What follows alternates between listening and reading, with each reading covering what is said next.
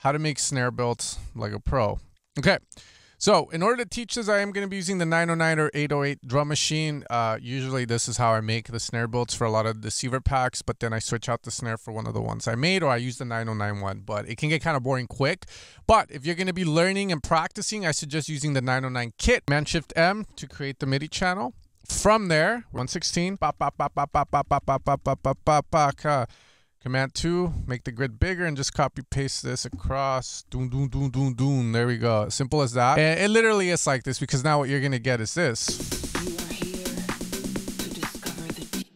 The next thing that you can do from here is you can add a swing to this, which is going to pretty much grab the snare drums and change them. So if I commit this, you will be able to tell how it's doing it. So you're going to see some shift of notes. You're also going to see some velocities if your groove profile that you've selected has any form of velocity change. I chose to reduce it here in the groove pool, where you can kind of control the swing parameter in terms of wetness, in terms of percentage. For instance, if I put this really high and I do this one more time again, you're going to see that the velocity changes also come with it. So sometimes you might want that.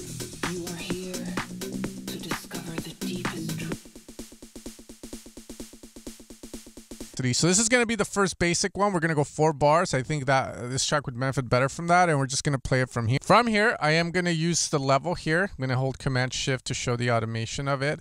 And from here, we're just going to click at the end of this chain to make sure it's at 0 dB, because we can always control the main volume with this guy, but we can never go back if we automate that. So don't be a dummy. If you're following this channel, that means you mean business, and we're going to do it the right way. So we're going to do this, control where we start. I put it on the wrong one. We don't mean business, brother. So we're gonna do that. Lower it. So this is the next thing. Here to discover the deepest truth. Release yourself to the unknown. Okay. From here, I'm gonna leave it like this so I can show you guys even more advanced stuff. Now, the EQ. I've impressed a lot of big producers and small. With EQ work, and the cool thing is that we can control this snare build like so. As you can see. So usually you can have the snare build stay that way, or you can thin it out towards the end. We're going to choose to thin it out. We're going to, again, use our grids here. Command 1. Make sure we are in the grid. We're going to go 1 bar, because at the end we are going to go from here all the way up to here. Use the grid size to make it faster. Gonna increase the quadrant.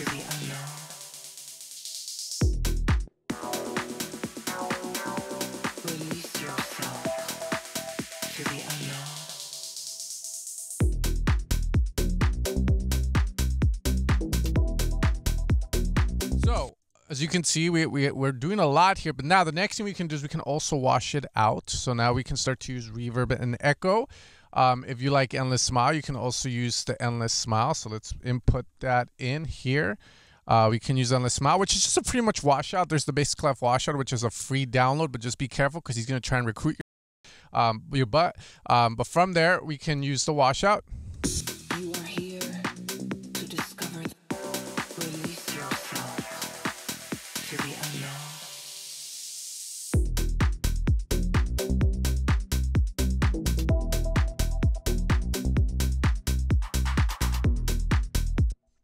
The other thing is signal flow is very important. If you don't know about signal flow already, again, subscribe, watch the channel. We're going to talk about all of this. But now, if I put the Endless Smile before that, it's the reverb itself is going to get the balloon effect, I call it, or the effect when you're in the toilet.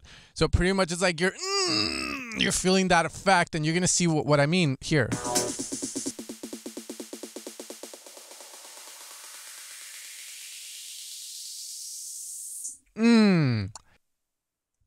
And again, if you're doing this before a drop, you can do something like this. Check it out.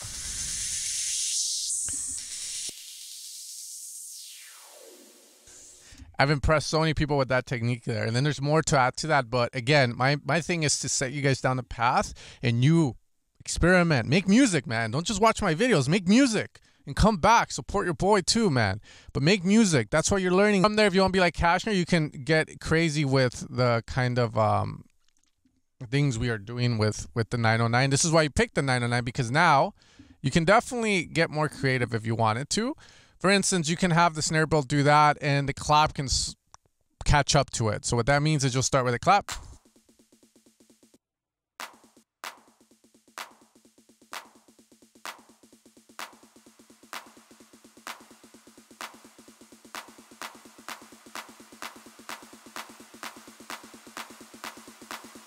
I think you guys already know where we're going with this, okay? And then again, we're just gonna, I know there's a shortcut, someone can tell me, but I'm gonna hold Alt, shouldn't do this.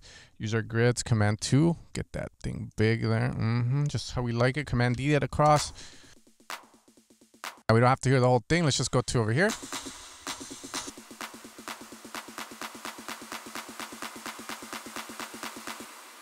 I remember the shortcut, we're gonna divide it by 2. Oh yeah, you know what's up, Command D to cross. Oh my God.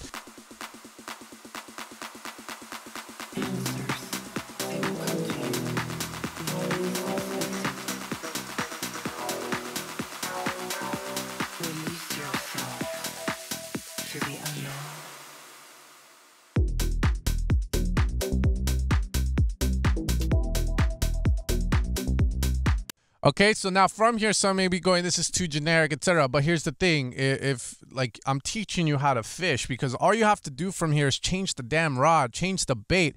So instead of catching jackfish off the pier at Huntington Beach, you can catch now some big ones, you know, with West End out there in the deep end, in the ocean. You know, that's where John Summer got the inspiration.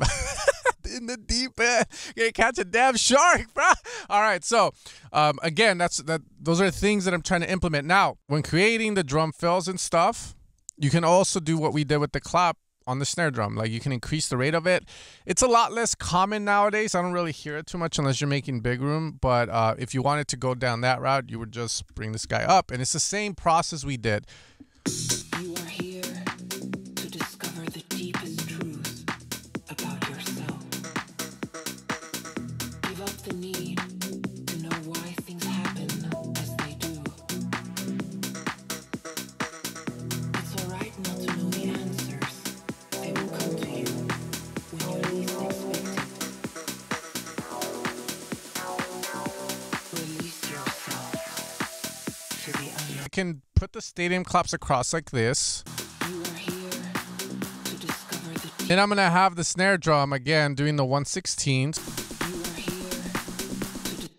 From there, there's a new thing that I do want to talk about, and that is velocity. At the bottom, you're gonna see the velocity of this. And the cool thing about that is you can press B to get into write mode. And if you have writer's block, well, too bad, but I'm kidding. But from there, Command, you can do this.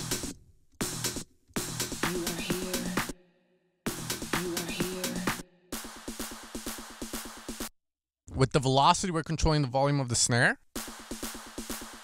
So if I wanted to dembow, because dembow nunca muere, or never dies, that's what I'm saying. We could do that dembow 16th rhythm. What that means is we dembow like this. Check it out. Dembow. I'm married now, but back in the day, boy, you know, hold up, we're gonna do it. There it is. And now you can see I can copy paste that. And now the rhythm is dictated by which one's the loudest. So that's another thing we can do with velocities. The link at me, Pedro. Because we're going to do some stuff we were going to regret. Whoop.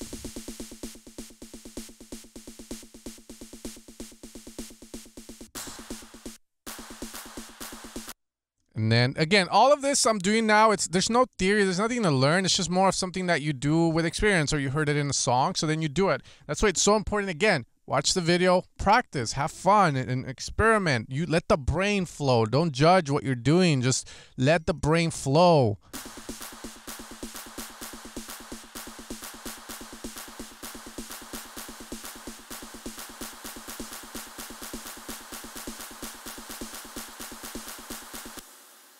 And at times 2 that. There's so much reverb, I know.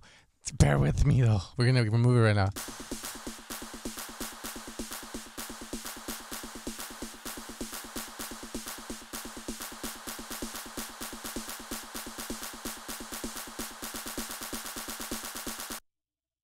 And then at the end, divided by 2, Command D that ball. Be nuts, bruh.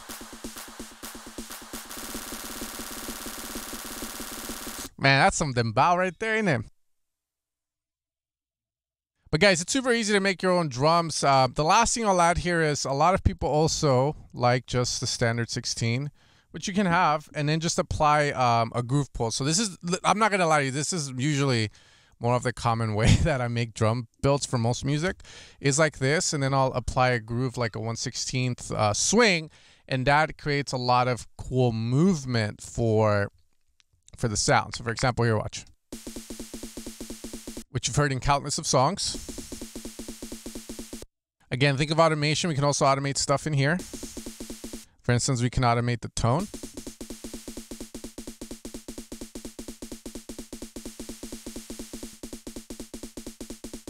Usually keeping it simple with drum builds and focusing on what's around it is also a cool idea. But from there, I'll make another video to supplement this one on what you can do around the snare build to get your build-ups to sound a lot better. I hope you guys enjoyed this quick video. Hopefully this gives you some hope, some courage to make your own drum builds. The important thing here is that when you use the 909 chord kit, you can always switch the drum. So if you have a snare in the track, you can use that snare, or you can find one that fits better instead of being at the mercy of whatever sample packs you are using. Deceiver has some of the best snares out there. Make sure to support your boy. And other than that, if you want to continue your knowledge forward, consider watching this video and watch me arrange a song. I use a loop for the snare build there, but now you can make your own, and it's fast. 16th, boom, little swing, set to go.